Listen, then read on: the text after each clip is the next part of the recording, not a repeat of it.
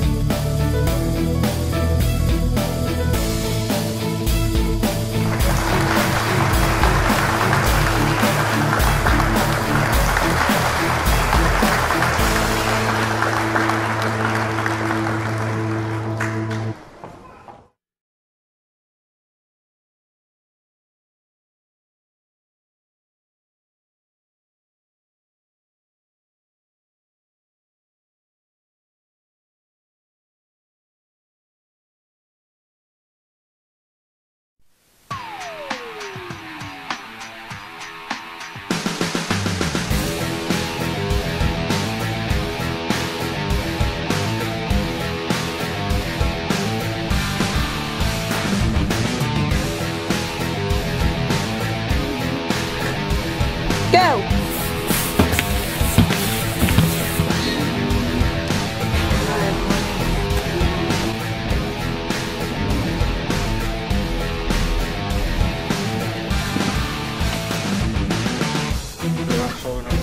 One. 2 minutes.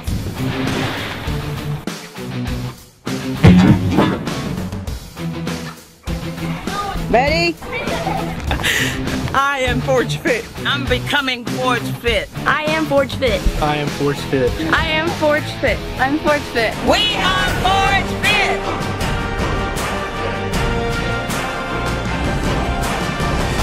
Bring it down, right here. Yeah.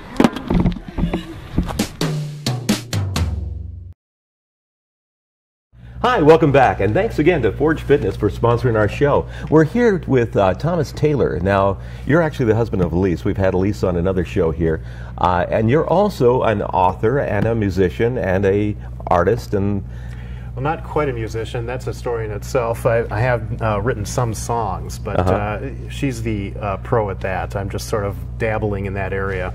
But mostly I do artwork, and my favorite thing to do here is writing. yeah, I've seen, and this isn't even all of the stuff you have. No, Nope, it's not just at all.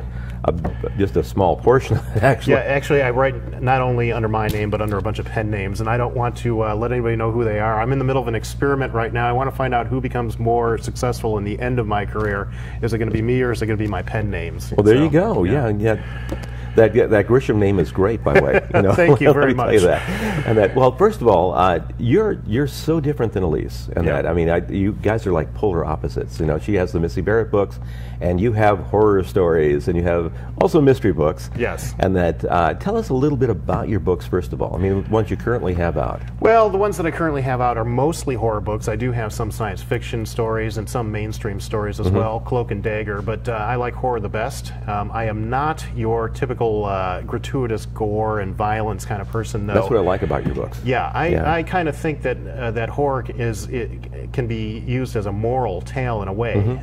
If you think about it, you know, life is very scary to begin with, and sometimes people tend to get themselves into trouble by dabbling in things that they shouldn't. And so the moral of my stories is always, if you truck with the devil is what you're going to get, or if you seek trouble, you will find it, and that's not always a good thing. I'm not preachy in my books, but you know, that's what when you get to the end of a story, that's pretty much what you come away with. Well, you have a little lesson, again, like your wife, you have a lesson in each book. Yeah. I mean, you learn something. By the end of the book, you learn something, which Yeah. is very cool. And to me, it's very, very interesting, because really people just put in, like ordinary people put into impossible situations. It's not like Yeah. these are evil people put in a situation. These are people that are Well, I'll give you an example of one story, and I won't take up a lot of time with this. But there is a story that I have in there called the Cobalt Experiments, which I feel is actually pretty typical representative of the way that teenagers think and act. And as a teenager, you all go through this terrible age where we go through our maturity, and we get kind of anxious, but we also get kind of mean towards our parents. And in this story, what happens is that there's this brilliant kid, and he's smarter than anybody else. He's got a super high IQ, and he's got a bunch of chemistry sets that he's cobbled together, and he's created an experiment. And he's designing the better widget, but in the course of this, he gets blown into another universe. Now, before this happens, though, he's very mean towards his parents. He thinks that his parents are not intelligent, and they limit him too much. They're overprotective and that kind of thing. Well, when he gets into this new universe, what he discovers is that he's stuck there, and there's monsters that are coming to get him. And he has to recreate this experiment to get back where he came from. But instead, he blows himself into a third universe. And in that universe, he is the one who is unintelligent. His parents are brilliant. And even though he has an IQ that is off the charts by our measure, for him, he is at the bottom of the class, and they're thinking of sending him to reform school aside from that because of his behavior. Wow. And worse yet, in this universe, there are no chemicals that he can use to get back to his original universe, so he's stuck there. And in reality, in real life, we kind of find ourselves in a similar situation. We experiment with things that probably are not in our best interest to experiment with, and we wind up in a lot of trouble. So, well, a lot of people do. Yes, a lot of people do. Sometimes we can't extract ourselves from that trouble ourselves. We have to rely on other people to do it. So what's the name of that book? Well, that was a short story called The Cobalt Experiment, and that was in Spectral Septet, which I don't know if the camera's looking at that or not. It's looking right there. So I'm plugging my book on TV. So, well, there you are. That's what you're supposed to do on these things. Yeah. And so let's go back to when you were a kid. Now, this is the thing that actually absolutely fascinates me, and actually is really what the show is all about. We're all about the mind, body, spirit, and actually what it takes to become more.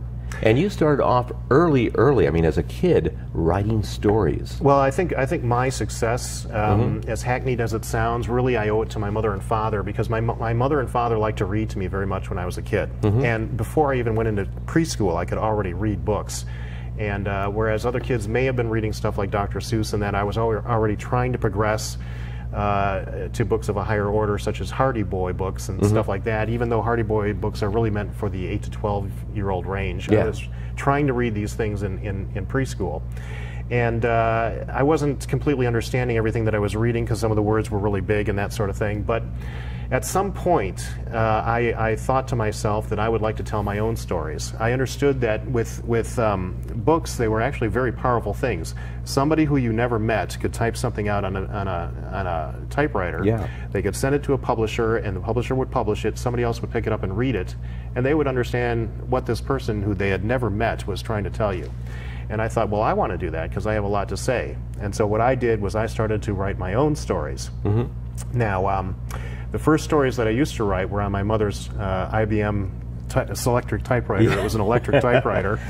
And I was just plugging away, and I thought it was fun to just, hit those keys and hear it make the clackety-clack sound and all that kind of thing. Yeah, for those of you out there that don't know this was pre-computer. Yes, pre-computer. When people actually did all this. Some kids will never know it's what like dial phones. They just know about it. Yeah, they won't be able to even figure out how to use it. They'll look at it and they'll say, well, this is weird. But, where's the screen? There's no screen on this thing. Exactly. But I used to do stuff like write Little House on the Prairie books and stuff and stories about the Waltons and those kinds of things, because those were my favorite shows. And I also had this terrible crush on Melissa Gilbert and Melissa Sue Anderson from Little House on the Prairie. And I also had this crush on Mary McDonough from the Waltons. Now, I know your tech guy has a picture of me with Mary McDonough holding up one of my books. It was like a dream come true. She's holding one of my books, well, there you go. Not knowing that I had a crush on her. But anyway, I used to write these stories, and I still have a few. The rest, if anybody wants any of these stories, they can go searching in any one of the Chicagoland area's dumps, and they're bound to find them sooner or later. Are any of these on your websites and stuff? Well, no, not those. They're just too embarrassing for me to want to put Oh, up. that would be fun, though. That would be very interesting to me to actually read. But I have done things that I do regard as remarkable, and one of the things that I did do was this, and I decided that I was going to write my own horror story. Our Hardy Boy story. We're getting ahead of ourselves as far as horror stories go. Yeah, there you go. It could be a horror story. You just haven't seen my writing. And the thing about this is that I began to read Hardy Boy stories and really enjoy them. And I thought, well, geez, if I write a Hardy Boy story, I can just send this off to Grosset and Dunlap, and they're going to publish this thing and all that. And no question about it. It'll just come across the desk of the editor, and they'll say, we have to publish this. And I just knew that would happen. How old were you at this time? Oh, I don't remember. I think this probably I was around 8 or 9 or so. Okay. And I did a couple of these. At any rate, by the time I finished them, I discovered that Grosset and Dunlap had gotten bought out by somebody else. So this was no longer an opportunity. But I never. But they would have taken it in a heartbeat writing. if you said it. Yeah. And I was inspired by all kinds of other things as well. I had a very active imagination, and so you know, when my parents first took us to Disneyland and Disney World when we were kids, I had a sister, so they took us down there, and we would take rides on the Pirates of the Caribbean and the Haunted Mansion and those kinds of things. And I thought, well, I ought to write some stories of my own based on these. Sooner or later, what happened though was I thought, well, you know, I don't have to copy what everybody else writes. I should start writing stuff for myself. And that's where I really began to diverge, and that was at what age? Yes, and so getting back to your original point, that is the way that anybody should go about embarking on their career, no matter what it is. I would say, you know, begin by reading what others have. If you're going to be a writer, for example, read as much as you can. Learn what's out there. Learn what's already been published. Get an idea about how people write, and then you'll get an idea about how you want to write. And everything else that goes into writing. Exactly. And then write as much as you can. And it doesn't matter whether it's good or not. Just write for the sake of writing because you're honing that craft. And then submit. Yeah, that was my next thing to say, is you've got to submit stuff. Exactly, and it doesn't matter whether or not what you've submitted is good or not. You're getting an idea about what publishers want, what editors look at, and that kind of thing. You're getting an idea about what the whole publishing field looks like. And bottom line, if you get rejected, well, you've gotten rejected by the best. Yes, I have. You have. Let's talk about that for a second. Well, I can tell you, when I was a kid, well, actually not when I was a kid, but around high school, I started keeping track of some of the stuff that I had submitted. And I kept a ledger here. This is actually my grandmother's old ledger. I think we dropped the mic, didn't we? You did drop the mic. Here, let me set that up for you. Okay. Well, first of all, speak into the mic. Okay, well, this is actually my grandmother's old ledger, and on this, she didn't have anything written in here, so I commandeered it. There you go. And what I did is I wrote in here the names of the stories, when I wrote them. Again, you're getting that over to the side there. There you go. Okay, sorry about that. Oh, no problem. I wrote in here the names of the stories, when I wrote them, when I submitted them, to which publishers they were submitted, and whether or not they were accepted or rejected. And so that's another thing you got to do, is you got to be persistent when you're embarking on your career, especially with a writing career. I think it's amazing that you actually kept a log of that, and you were in high school, you said, at that point? Yeah. See, that's very bright. Yeah. You know, and very necessary. And I also believe you have to be audacious with your attempts to do things. One of the things that I decided to do when I was a kid was, I'm going to write for Doctor Who. This was the original classic series. I lost my microphone. Well, I'll continue. I'll commandeer the show. Hello. Michael Keating can't be with us here today. So you wrote for Doctor Who. Well, I tried to write for Doctor Who. That's a story in itself, and that's an interesting one from the perspective, I think, of the fan base. This was the classic series. They have a new series right now, which is with the lady in it. Yeah. And before that, they had a couple of newer Doctors, but the show had disappeared for a while. Anyway, I was an avid fan of the show, once again, because of my active imagination. I liked the concept that there was a person who could travel around the universe and find new adventures wherever he went. I mean, this is a lot like what I do with my books, you know. So anyway, I decided I was going to write a script and submit it to Doctor Who. Now, I knew nothing about script writing or anything else, and what it turned out to be was just a story idea. But I went to a Doctor Who convention, and producer Jonathan Nathan Turner was there. And in these conventions, as you may know, the producer and a bunch of other actors sit at a bunch of tables. Do the there's panels. An audience there, and you can go up and you can ask questions. And so I went up there and I asked a question. Everybody else was asking, what's going to be on next season, or you know, that kind of thing. And I said, I put them on the spot. I said, do you accept scripts and story ideas from unsolicited scripts from authors you don't know? And he said no. Now, again, you were in high school at this point. Yes, I was. Which is highly unusual for a high school student to even think about that. Yes, but on the other hand, I figured, I had already done my research. I had read Doctor Who magazine, in which he said it is really almost impossible to accept anything from an unsolicited author. They don't have any idea about how a show works. They don't have any idea about where the cameras have to be and how much it costs to build these sets. Well, plus there's lawsuits and everything else that come into that. Exactly. If they even read something that you wrote, and it's similar to something they already have, there's trouble. That's exactly the case. I've been through that again and again and again. But nevertheless, I decided, okay, if there's going to be a way that he's going to look at this thing, I'm going to have to railroad him into it, and that's exactly what I did. And I said, would you accept? So first, I asked him. I said, would you accept any scripts from unsolicited scripts from authors you don't know? And he said no. And I said, would you accept mine? Well, there's a whole audience there of 200 or 300 people. Yeah. He's not going to say no, and he took it. And I said, to myself, I said, well, this thing's never going to be looked at anyway, because what I knew from reading in Doctor Who magazine is that these things wind up on top of a file cabinet, or in a file cabinet, or in the circular file. More so than you know. Right. Yeah. But you see, this was a good experience all around, because even though I did get rejected, I knew I would get rejected. In the mail comes this envelope from the BBC. Yeah. And of course, on the screen, probably what will happen is they'll put up the rejection letter. And it was from John Nathan Turner, and he said, thank you for your story idea. We are fully commissioned at the moment. And included with that was a little note about what was going to be happening next season on the show. And that season, the show went on hiatus for 18 months. The BBC had actually canned the show, and they were debating about whether or not to bring it back.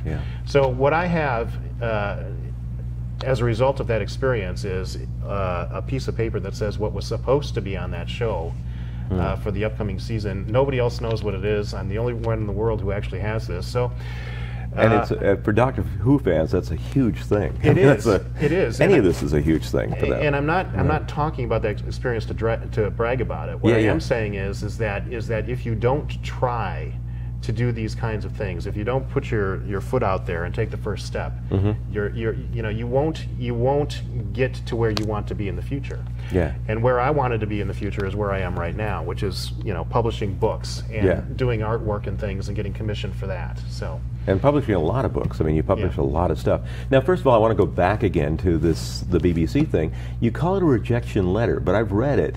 And it's not a rejection letter in any way, shape, or form. It says that they're fully commissioned at the moment, but that they thought your ideas were wonderful, and it's very encouraging. The letter that they sent you, it's not. And I've gotten rejection letters, and they're not encouraging. Usually, they say, you're lousy, get out of the business. And at least the things I've gotten. So well, I liked to think about that letter sometimes when there's other authors who are saying, how do I get started in the business? Because at the time, John Nathan Turner is writing to a high school kid. Yeah. And he is trying to be very inspirational for that kid.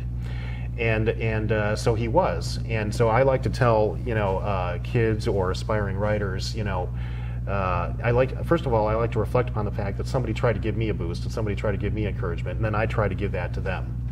So, that's the value of that letter to me. In that sense, it's not a rejection letter at all. It's a letter of encouragement. Yeah. Well, and that's a big deal because he's huge. I mean, he was absolutely huge, especially then. He was absolutely huge, like a Mark Burnett would be now, or a Elon Musk would be now. Right. For somebody to spend 5 minutes or 10 minutes out of their day is phenomenal. And the fact that he did that to you. And what I'm told is that he didn't even have a personal secretary. So I think I'm still straight. I think you're good if you just put your arm around this way. Okay. There you go. All right. So yeah, he didn't even have a personal secretary, so it's likely that he typed that himself too. Yeah. Yeah. So. Well, that's very, very cool, and that's very, very cool. Okay, now let's go a little bit about it. If somebody out there actually wants to become an author, and that, I mean, we certainly go how you go about doing art as well, but if there's somebody wants to become an author, what are the steps? Do you keep a journal? Do you keep a nightly run? Do you get up in the morning? I know from personal experience with you that you actually have a block of time put out. You say by January 1st we have this, by February 2nd we have that. We did a thing on goal setting not too long ago, and this falls exactly into goal setting. Yep. You actually you put times and dates and exactly what you want to accomplish by this amount of time. Yeah. And that to me is really important and something we need to get out there. I think the important thing is to take. First of all, yes, you do need to keep a journal. I always keep one sitting by my bedside, or I did throughout most of my life. And I would wake up in the middle of the night with these kinds of ideas and write them down. Now, sometimes when you get up first thing in the morning, you don't know what you've written. You can't read it. It's impossible. But most of the time you can, and sometimes those ideas are really good ones, and sometimes they're not. You have to take those and try to develop them as much as possible. You also have to remember to make time to write. Now, over the course of my life, I wasn't just writing and wasn't just doing artwork. I was always doing something. When I got older, I was doing a lot of lawn jobs. In fact, I like to think that I had my own lawn cutting business. I had 6 or 7 clients at any given time and was trimming trees and that kind of stuff and bushes. And I also worked in a trophy shop as a kid for minimum wage, earning $3.35 an hour. As an adult, I've been a janitor. I've been a courier, a bookkeeper, and worked for a consulting firm for not-for-profits as a personal assistant to the vice president. But all of that time, I managed to set aside time to write. And that's the key thing, is setting aside that time. You sit there, you don't have any other distractions, and you focus and you write. That's important. Now, I hate to say it, we're at the end of the show right now, but we need to have you back again because we haven't even begun to touch your artwork. Yeah. And that we could talk again, we could talk for another 2 hours just like with your wife. And that, but definitely, if you get a chance to, if you're on Facebook, or if you see this on YouTube, definitely share this, like it, let people know that you enjoy the program. And check into more of the books and stuff that Thomas writes here. Yeah, they're on Amazon.com. Yeah, Amazon.com, and we'll see you guys next time. Thanks for having me on the show. Thanks for being here. Bye-bye, everybody.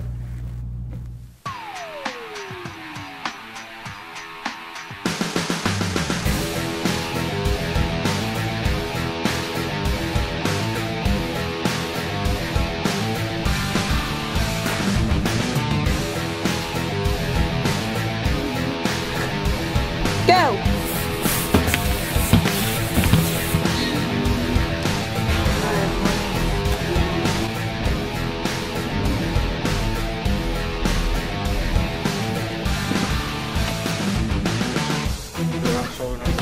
One, 2 minutes.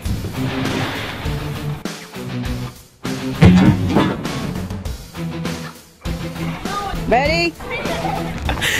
I am Forge Fit. I'm becoming Forge Fit. I am Forge Fit. I am Forge Fit. I am Forge Fit. I'm Forge Fit. We are Forge Fit.